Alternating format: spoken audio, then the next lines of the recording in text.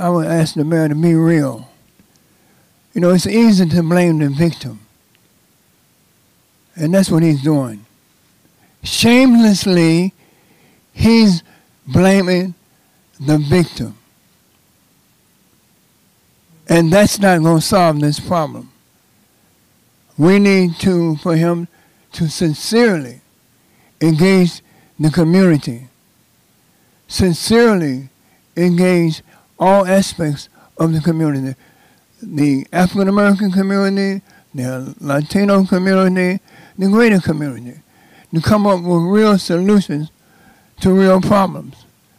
Economic investment and the lack of economic investment is a big part of this problem.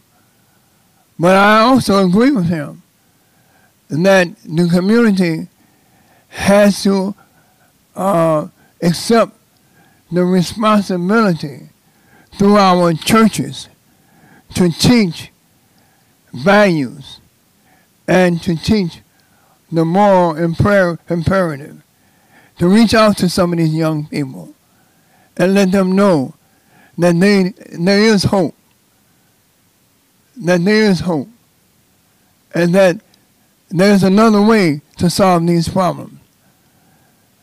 It starts with economic justice. We have extreme economic injustice in our communities right now.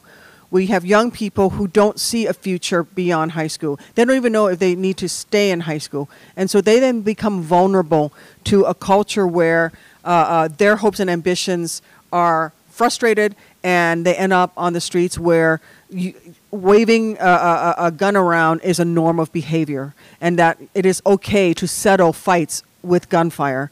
Jamia talked about this. You know, you can get into a disagreement, but why are you settling it with gun violence? That is not the way to do it. So it starts with economic injustice. We need to do so much better with criminal justice reform.